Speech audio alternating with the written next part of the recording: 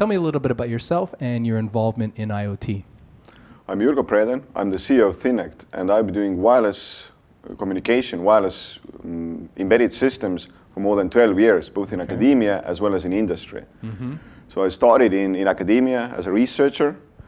Then I moved on to industry. I started Thinnect in 2006, and at Thinnect I was the CTO, and we developed a wireless border patrol product there, which has been deployed in more than 15 countries. Wow. And right now there is more than 1,000 devices in service, protecting the country borders. I was also at Microsoft Research in the Invisible Computing Group, did some very cool stuff there. And then last year we started Thinnect, where we are doing mist computing, bringing computation to the very edge of the network. Well, let's get into mist computing just a little bit more. Yes. Describe mist computing and contrast it to fog computing for me. Yes. So when fog computing brings computation from the cloud down closer to the ground, to the gateways and the routers, then we bring it one step further. We bring the computation all the way to the edge of the network, to the sensors, to the actuators, releasing the capability there, or making use of the computational power there, and then adding reconfigurability so that you can tailor your network based on your current needs and add new applications to the network at runtime. Now, why would you want to put computation more at the edge versus on the fog, which is kind of like the middle edge or in between? But it's the reason why you want to bring computation to the edge of the network. First of all, it's of course cool. It is. But the second thing is that communication is far more expensive in terms of battery power than computation. Interesting. So to communicate, you consume up to 5 times more power in an embedded microcontroller than just doing computation. Right.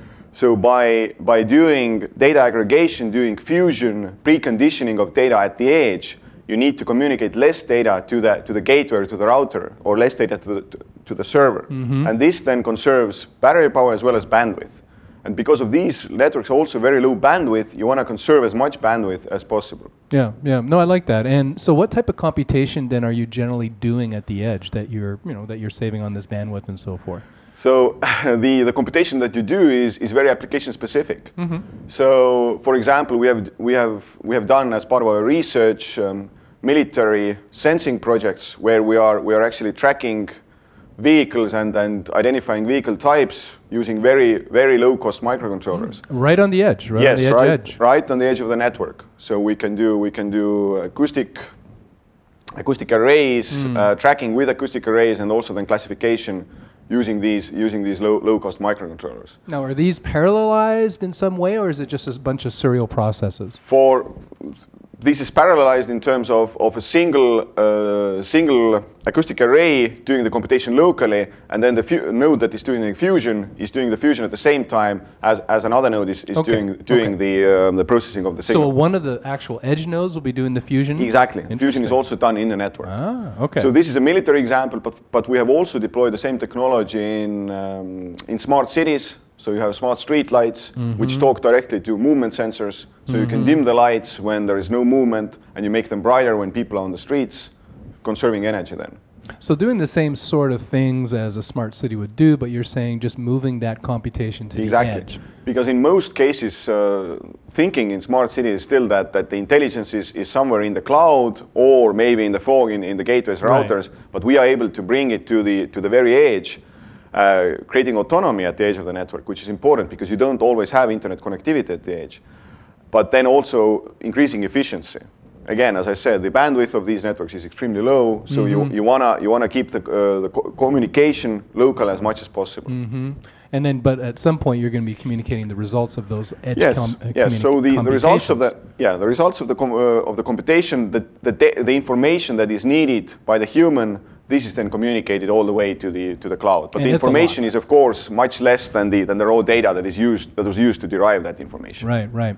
So then, are you doing also things like filtering of data, anomaly detection? Yes, you can do all of these different data manipulation steps at the edge of the network, and of course these depend on your information needs of what data manipulation steps you do at the edge. So you can do filtering, you can do data preconditioning.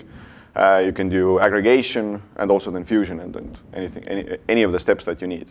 Now, if someone watching this video is saying, "Yeah, sounds like a good thing," now where do they go to find this type of equipment? Because obviously there's a little bit more horsepower that's going to be required at the edge. Now, is this something that just can't be done with your stack, or is it something that you need very specific specifications? Actually, the hardware that is needed for that is not special. So we are doing this with 8-bit microcontrollers.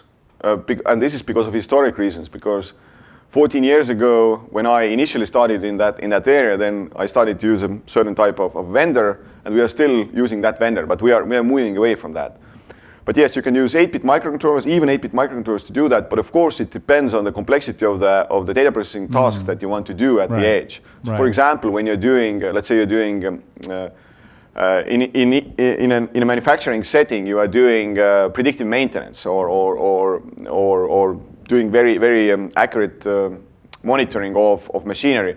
There you may need more computational power. You may need some FPGAs, you may need some ASICs, but for the MIST principles, to implement the MIST principles, for that you need very little computational power.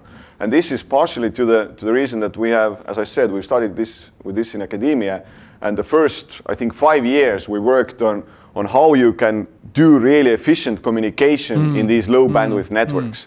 How can you really... Right. This is key. I think this is really a key aspect of it. If the communication aspects are limited in your network, then this is something to look at then. So because, for example, in 802.15.4, which is the physical layer of Zigbee and Thread, the packet size is 100 bytes.